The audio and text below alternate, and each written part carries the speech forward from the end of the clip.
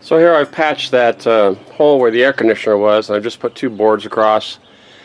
And the fact that it doesn't match the material around it doesn't matter, because I'm going to have this wall stuccoed. So here, when I'm working with exterior wall, I always like to have a good seal. So I've sealed all around here with caulk. This is some of this Masonite that's become exposed and been compromised by the weather. So I put silicone on that all around here, and I'm going to paint it. Just one thing I'm going to point out on this was this Masonite. It's a real cheap material to do any kind of exterior walls or anything.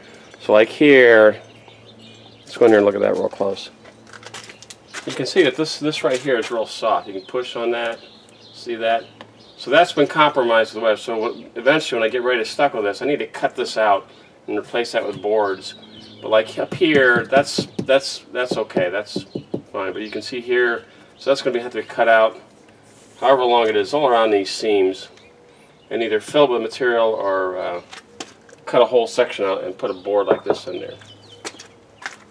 So to fill that one section there, though, right in here, I'm just going to fill this in here, put some more insulation in there for backing. I'm going to use this product called Bondo. Here, let's just show you what this stuff is down here. Let's zoom out with it. This is a really good patch material. You can use it on they use it for automotive applications, but here I use it to patch just about anything as a temporary patch. So this is just let me put this gray stuff here, the putty.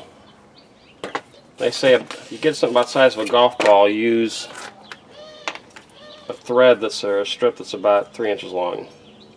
So you just have to approximate it.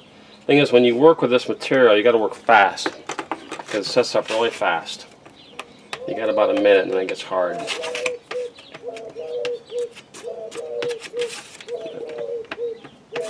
Probably need more than one batch for this, which would be fine.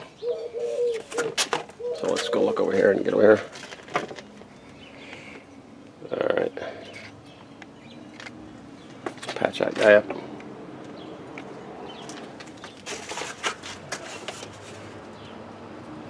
So I'm going to need more than one batch of this made up.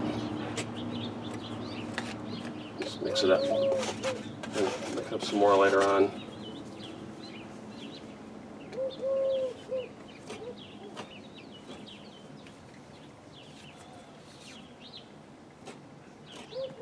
Okay. Fill that in some more and I'll paint it and we'll be good.